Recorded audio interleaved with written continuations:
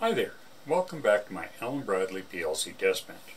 Today I'm going to do a video on something I've been planning on doing for quite a while, but finally getting around to it because I got a module in that has a uncalibrated channel on it. Now this is picking it up here, 1756 IF16. Now on this particular module that I purchased from a gentleman, I did all my standard usual tests that you've seen in the other videos, and channel 0 has a calibration error. Now when we get into the screen I'll show you how all that, where you can find that and what it looks like. And then we're going to step through the calibration procedure. Now as you've noticed with my equipment, some of it is a little bit older, and I don't have the high-end digital calibration meters and all that sort of stuff. But this also shows you that a qualified electrician in your shop with good quality, maybe not top of the line, but good quality equipment can do a good job of calibrating your analog input modules. And also, when you start looking at other modules that Allen Bradley's put out in the analog line, you'll find that there's a calibration screen in most of them. On occasion, you're gonna want to take and check your calibration because things don't look right, and it's not that hard, and it's no mystery to it. They actually step you through it on the screen. So with this one, we need a 0 volt reference and a 10.25 volt positive reference. And what I've got up here on just over my shoulder is a very old BK Precision power supply. Now this power supply is probably pushing the same age that I am. I'm thinking it's better part of 50 years old, and I would have been in grade school at that time. But it still works, it's in good shape, and I've also got a Fluke 123 Scopemeter hooked to it so that I can get accurate readings on the voltage when I'm putting it in. So having the old dials on it may seem a little old and clunky, but hey, it works. So anyhow, we'll get swung around to the screen here so that you can see what's going on and step you through that. I've got two modules here. One, the channel 0 will not calibrate regardless of how many times I've tried it. So it's a good way to show you, what happens when it doesn't work. I'm not afraid of damaging that one because it can't be fixed, or at least that's what I've been told by a couple of repair houses.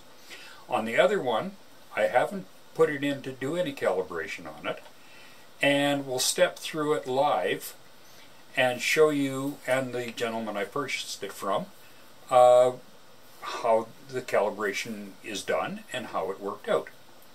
So give me a couple of minutes here to get swung around, and we'll be right back on the screen anyhow. Okay, so before we swing around to the screen, let's have a look at the physical setup. Here is our standard chassis. We have, and this is the module that we're going to be working on. It's a 1756 IF16. I have all of the jumpers on the one side for voltage in. Commons are jumpered as they should be. On the bench itself, let me just swing down here a little bit. Here's my Fluke 123 Scopemeter. It's an oldie but a goodie, 20 megahertz, set to voltage. And currently, and which I really don't think you can see on the screen, it's set to 10.25 volts. Now that 10.25 volts is coming from our BK Precision meter. Now also, moving over here, you see these little jumpers. Well, here's my, I've got 4 Simpson meters. These, again, old school, minus 30 to plus 30 volts. They're all jumpered together. Now this gives a pretty decent load to the BK power supply so that it's And the older power supplies needed a decent load to be able to be stable. So in this case, we want it as stable as possible. And I've had it sitting here at 10.25 volts for half hour now, and it's staying right where I wanted it to. On the other meter that's there, which you can see, is a DC voltmeter, and it's a Simpson, but it's a digital meter. It says 10.222, 2.23. So all of these things together give us a decent load. It holds in pretty good. So let's have a look at the screen here next. I'm just going to redo the setup so it's a lot straighter and easier to see. Be right back. Okay, we're back. We're all set up to start our calibration screen. So as you can see on the module that is currently in the chassis, channel 0 has an error. Now, how do we get rid of that error? Well, on this particular module, like I said before, I've been told it can't be fixed. But we can use it to do a dummy run for our calibration and see how it's done. Now, as you can see, that's the output card. Now, this is the same screen I use for testing OF8 and IF16. There's our channel 0, which is the errored module, or input, and here is our channel 1. Now, as you can see, channel 0 says 10.097. Channel 2 says it's at 10.242.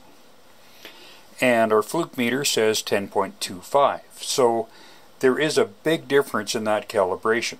The other channels that I can see on the screen, which you can't, all say around 10.24 volts of input. So they're all consistent, and consistency is always a good thing. So we start out and we've got everything ready. All of our channels are jumpered together so we can do them all. Start calibration. We get the warning, should not be performed on a module currently being used for control. All channels will freeze at their current values and control may be interrupted. So this is best done in the shop. So we want to do, we won't do channel 0 because I know I've tried that one, it doesn't work. We go through and you have to individually click all of the channels that you want to calibrate. Now if you're only using a couple of channels, you could just calibrate what you use all the time. But in this case, I want to do them all so that everything is done consistently. And there's two options at the bottom here. Calibrate channels in groups or calibrate channels one at a time. We're going to do it in groups because we're doing 15 out of the 16. And we click, which you can't see, just move that over here, and you can see. There we go. Calibrate in groups and go to next. So attach a low reference signal to indicated channels 1 through 15, and our low reference voltage is 0. So I take and turn this down, and it takes just a touch because we do have some decent load. On our Simpson digital we're at 005, and on our Fluke 123 we're at 0.034. Pardon me, 004 millivolts. Now, for me, that's pretty close to 0. So, I'm going to say that's 0. If I had a really high expensive meter or power supply, it'd say 0. But so we go next. and it rotates, and it's gone through and said that everybody's at 0 except for, in this case, channel 0. So it's gone through and said there's our 0 reference. Now we hit next, and it says set to high reference, and in this case the high reference is 10.25. Now again, turn that up.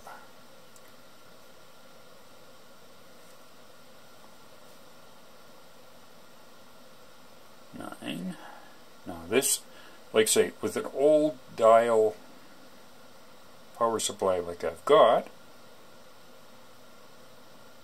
it takes a little bit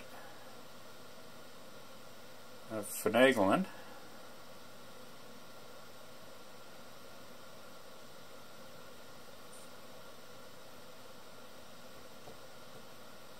There we go. 2.5. Oh, it's going back up. Now, if I did it at 2.9 and said it was 2.5, everything would be still consistent, but it would not be true. So, ooh. Now I will take and edit this and put a note in there.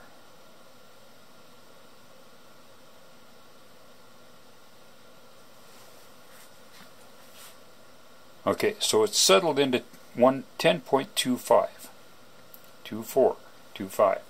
I'm going to say that's close enough. Hit next.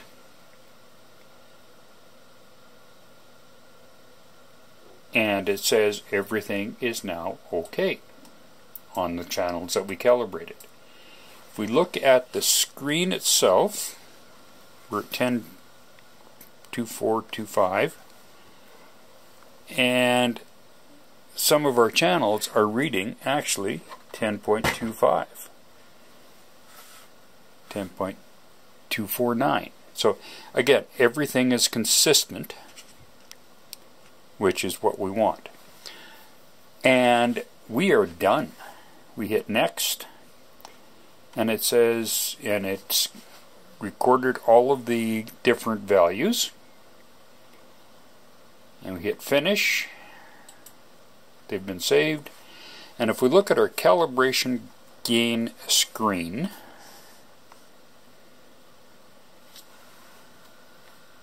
there's all of our numbers, and there's our successfully calibrated, but our channel 0 is no good. So there we go.